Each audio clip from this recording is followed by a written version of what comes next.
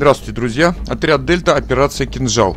Продолжение отряд Дельта, операция «Спецназ», который я только что завершил, и который, по сути, является просто набором дополнительной миссии к оригинальной игре. То есть это просто самостоятельный аддон. Еще предстоит отмучиться в 25 миссиях, и наконец-то с этой игрой будет покончено. Игра вышла в 2002 году, спустя 2 года после выхода Land Warrior. Если вы знаете, что такое отряд Дельта, вы знаете, что такое настоящий спецназ. Это мужественные бойцы, надежное оружие и эффективная тактика. Различаются только враги и места их уничтожения. Если вы знаете, что такое Афганистан, вы знаете, что такое война. Война жестокая и беспощадная. Война против мирных людей. Война, которую экстремисты, сделавшие эту страну своим лагерем, долгое время вели с помощью своего страшного оружия, террора. В ходе антитеррористической кампании «Несокрушимая свобода» в Афганистане было установлено относительное спокойствие. Отборные части спецназа из многих стран мира смогли уничтожить осиное гнездо терроризма. Теперь у вас появилась возможность принять участие в спецоперациях, которые позволили добиться такого результата. Возглавьте отряд из лучших спецназовцев и лично наведите порядок в многострадальной стране. Горячая точка центрально-азиатского региона должна быть заморожена. Навсегда. Особенности игры. Примите участие в одной из самых крупных антитеррористических кампаний, проведенной на территории Афганистана. Возглавьте одно из 10 реальных подразделений спецназа, среди которых Дельта, армейские рейнджеры, зеленые береты, спецназ ЦРУ, австралийский воздушный десант, спецназ морской пехоты и спасательная служба ВВС США. Сражайтесь на 25 уровнях, воспроизводящих реально существующие места боевых действий. Аэропорт Кандагара, штаб в Мазари-Шарифе, крепость в горах Тора-Бора, афгано-пакистанскую границу. Испытайте более 30 видов оружия, которые используются отрядами спецназа во всем мире. Пистолеты, штурмовые снайперские винтовки, автоматы, гранатометы. Применяйте последние новинки военной техники, например, самолеты-шпионы для сбора сведений о противнике и наведения бомбардировщиков. Воспользуйтесь одной из нескольких десятков карт для многопользовательской игры, чтобы сразиться со своими друзьями по локальной сети или по интернету. Системные требования минимальные. Windows 98, процессор Pentium 2 333 МГц, 64 МБ оперативной памяти, видеокарта с 16 МБ памяти, 500 МБ на жестком диске. Рекомендуемые Pentium 3 700 МГц, 128 МБ оперативки и видеокарта с 32 МБ памяти. Я уже сказал, что это, по сути, просто набор доп. Миссий, но кое-какие отличия есть, и они, кстати, наверное, даже не в лучшую сторону. Во-первых, ушла в прошлое вот этот юмористический перевод. Теперь все по-серьезному. Брифинги даже не озвучены. Изменилась озвучка оружия, что я заметил. В лучшую сторону изменилась. Появилась такая функция, как беспилотные летательные аппараты. То есть клавишей U можно вызвать беспилотник, квадрокоптер, который будет летать над полем боя. Даже может там следить за определенной целью. Я, правда, этим ни разу не пользовался и, честно говоря, сомневаюсь, что понадобится, потому что игра по-прежнему очень легкая. По-прежнему искусственный интеллект у врагов отсутствует напрочь, они просто стоят на одном месте и ждут, пока их подстрелят. Вот, поэтому для меня, честно говоря, такой геймплей довольно-таки в тягость. Но у меня есть правило: если начал игру проходить, то проходи до конца. А это всего лишь аддон, значит, он тоже должен быть пройден. В остальном все то же самое абсолютно. Так, один игрок. Мы выбираем солдата. Тут как бы 10 так называемых. Вот смотрите, выбор солдата. Тут Дельта, зеленые береты. Там с описанием каждого, значит, с описанием каждого подразделения идет. Вот, но это все не играет никакой роли абсолютно в геймплее. Вернее, играет, но ровно в той же степени, что и в предыдущей части. То есть, допустим, спецназ Англии, допустим, видите, у него снайперка за спиной, и у него руки, прицел не ходит ходуном. Если я выберу там дельтовца или зеленого берета, у них будет прицельная мушка ходить туда-сюда, потому что они типа не снайперы, да? Вот. Ну и отличается камуфляж. В остальном абсолютно то же самое. То есть, ну, без разницы, за кого играть. Главное, чтобы прицел ходуном не ходил, поэтому берем спецназ Англии. Значит, кампания. Первая миссия. Тут, кстати, очень странно. Кампанию нельзя выбирать миссии. То есть, смотрите, то есть просто берем одиночные миссии, и вот они. Операция Лев, Медведь, это и есть, по сути, кампания. То есть в последовательности проходишь, и получается та же самая кампания. Разведка возможного... Значит, первая миссия — Операция Лев. Разведка возможного командного центра противника. Высадка с вертолета. Обнаружение лагеря. Подавление сопротивления. Поиск документов. Сбор на точке эвакуации. Командный лагерь Аль-Базир-2 расположен к северо-западу от Кандагара. Все офицеры противника находятся под охраной. Команда десантируется неподалеку, подавляет сопротивление противника в лагере, обнаруживает и изымает документы, а затем выходит на точку эвакуации.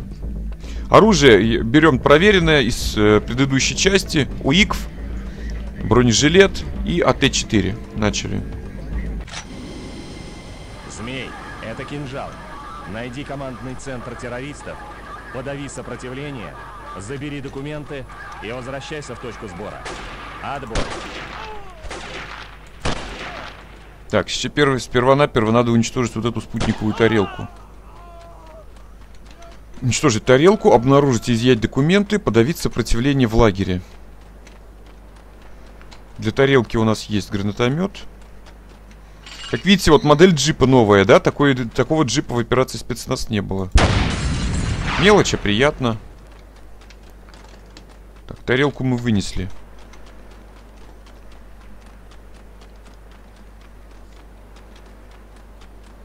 Ну, это только начало. Главный лагерь нам только предстоит зачистить.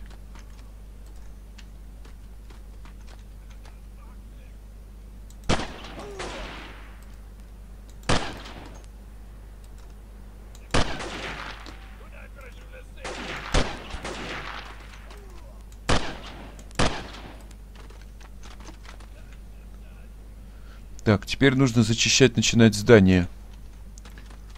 Основная масса террористов сидит внутри.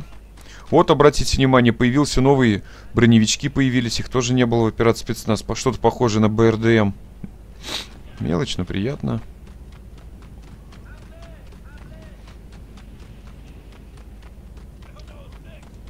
Давайте попробуем запустить беспилотник. Опаньки, смотрите, я беспилотник запустил. Вот это прикол.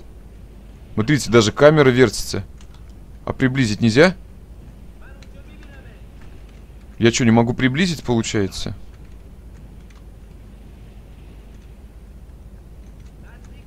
Блин, да тут разве что увидишь.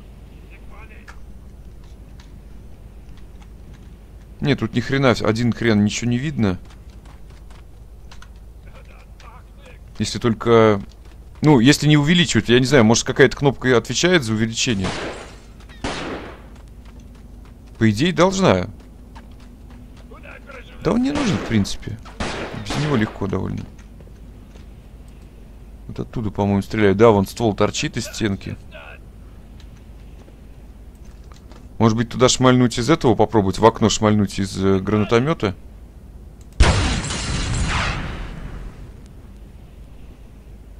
Нет, он не погиб. Он не погиб. По радару вижу, что значок него не погас.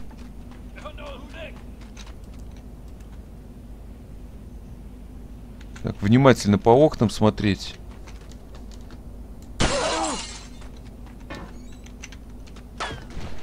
Сукин сын.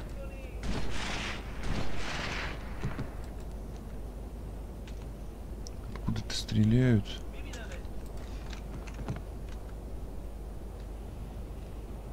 Вон стоит, я вижу. Одним меньше. Так, в этом здании кто-то точно есть, потому что прямо на радаре я вижу значок. Так, здесь зачистили. В этом доме.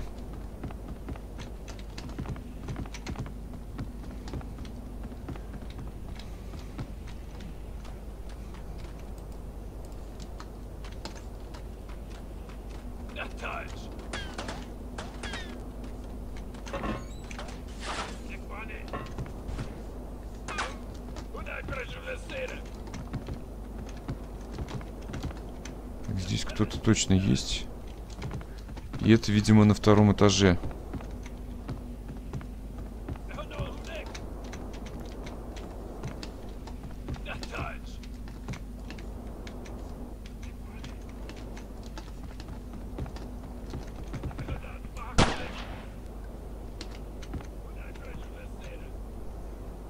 Так, в этой будке кто-то есть, как я понимаю.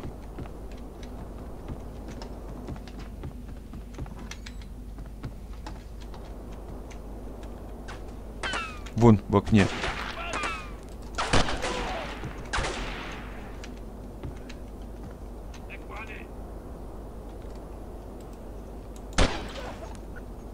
Но помню, что одной из целей, помимо документов, является еще и зачистка лагеря, поэтому нам нужно именно выискивать врагов,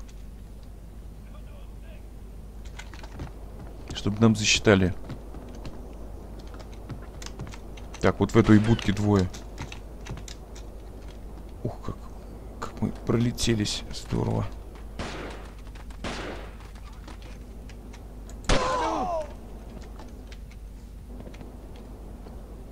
Так, и не здесь доки.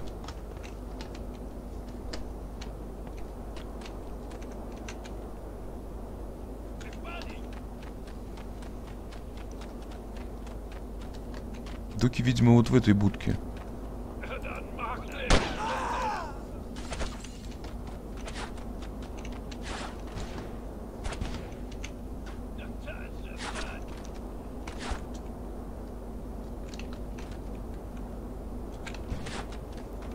Вон откуда стреляют. Так, документы я нашел. Теперь осталось добить оставшихся террористов. Так, в принципе, все. Можно подавить сопротивление тоже выполнено, хотя тут еще остались враги. Сейчас нужно двигаться к точке эвакуации. Мне сказали, что с юго-запада появились враги. Поэтому будем держать себя в боевой готовности. Вон на горе.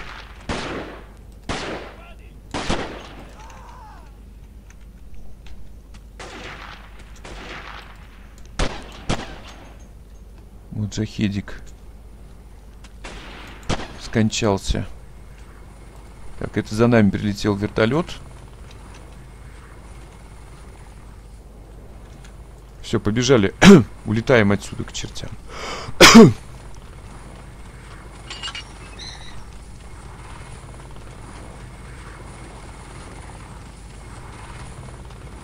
Так вот выглядит Афганистан.